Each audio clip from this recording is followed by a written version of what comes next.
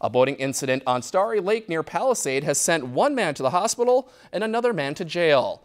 According to the Aiken County Sheriff's Office, a call was received Thursday evening of a boat crash on Starry Lake.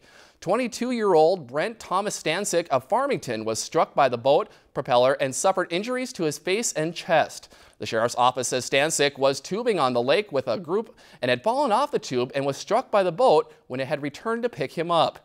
North Air Care airlifted Stansick to North Memorial Medical Center in Robbinsdale. A 23-year-old Farmington man was operating the boat and was arrested and booked into the Aiken County Jail. The man is awaiting formal charges for felony criminal vehicular operation and fourth-degree driving while intoxicated. This incident remains under investigation. If you've enjoyed this segment of Lakeland News, please consider making a tax-deductible contribution to Lakeland Public Television.